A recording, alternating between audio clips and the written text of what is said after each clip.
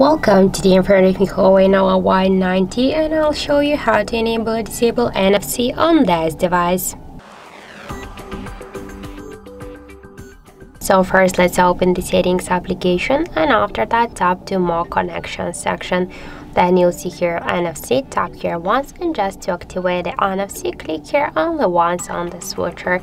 If you want to turn it out, just click on the switcher once again, and that's it.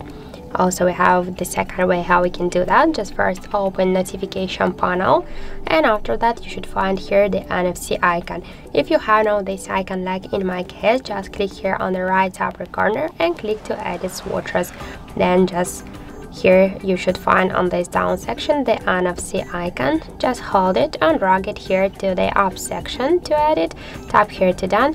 And now just to activate NFC, just click here once on this icon, and to turn it off, click on this icon once again, and that's it. So thank you for watching, and if you find this video helpful, don't forget to leave a like, comment and to subscribe our channel.